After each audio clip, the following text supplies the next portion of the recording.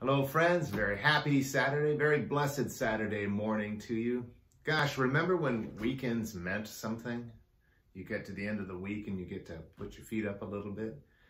Well, it seems like all the days are running together these days and we're all kind of getting through this pandemic together.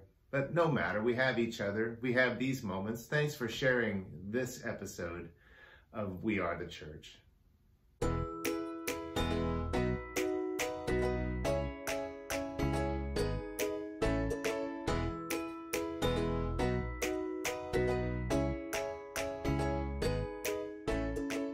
My brothers and sisters, just a week ago yesterday, we were standing out, a few of us, at the Fairhaven Cemetery, and we were celebrating the life of our sister Margaret Beyer and seeing to the things that we needed to see to there.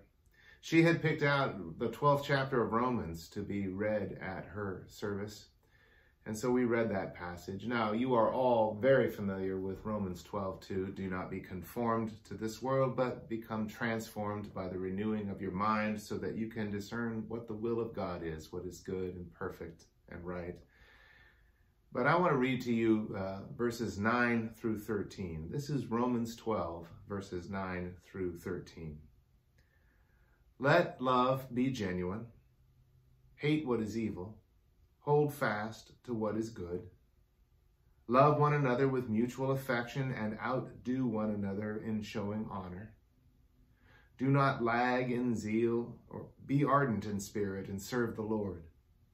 Rejoice in hope. Be patient in suffering. Persevere in prayer. Contribute to the needs of the saints and extend hospitality to the strangers.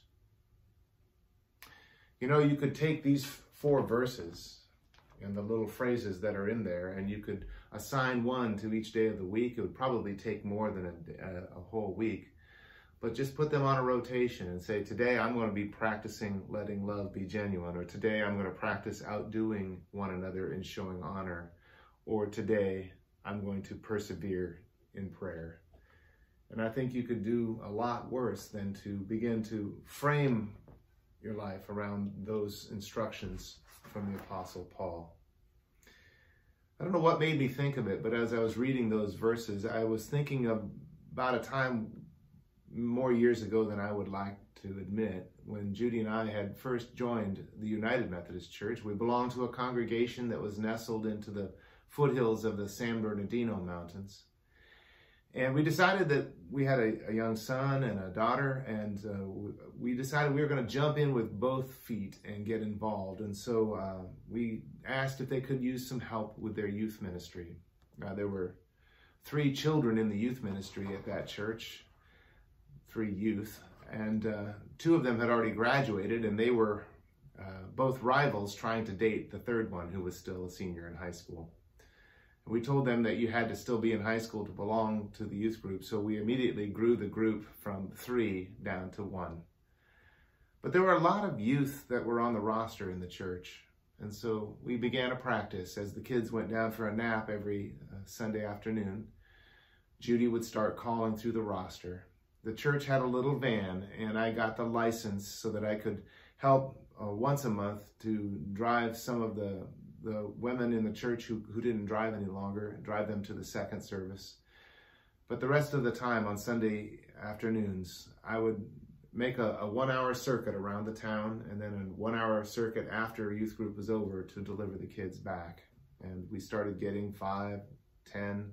Pretty soon we had outgrown the van.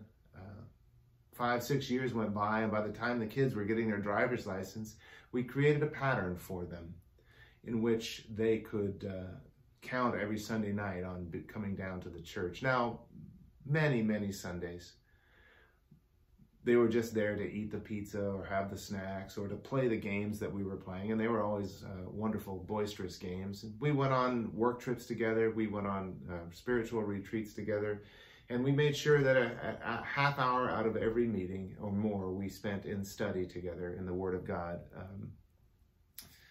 And honestly, Judy and I always wondered if we were getting through. Such is the nature of us, I guess, that we doubt from time to time. But I will say this. when this one remarkable group of seniors was getting ready to graduate, and it was not long before I got ordained and was appointed to another church.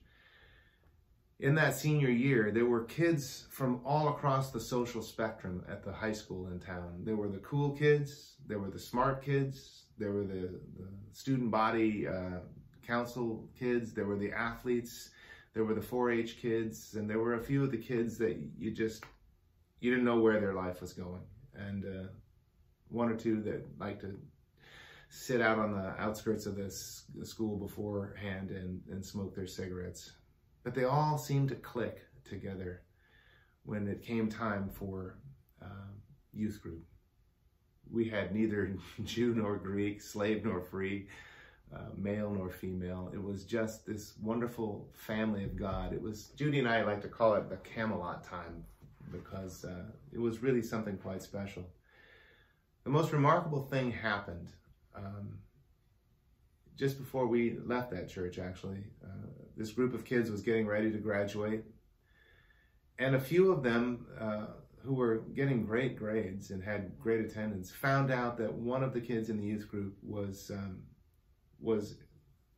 missing his sort of senior project, or whatever they called it in those days. He had to do a very important paper, and if he didn't get it done, he wasn't going to be able to graduate with the rest of the group.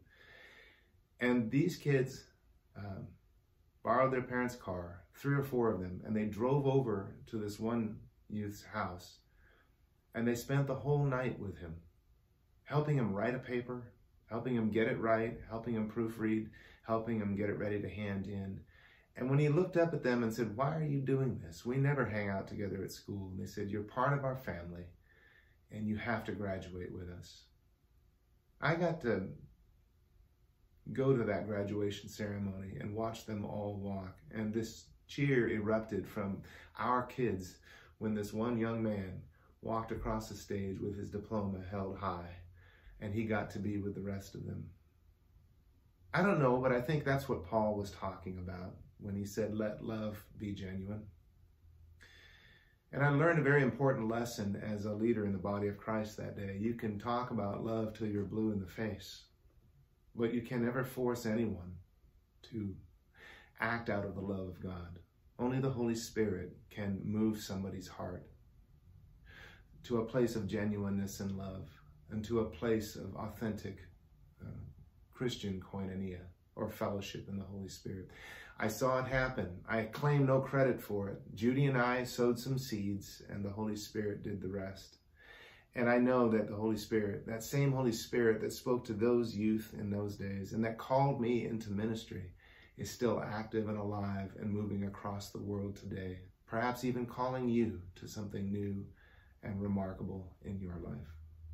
So be of good courage on this Saturday, and listen for the call of the Spirit, and remember that when you are telling people that you love them, let that love be genuine.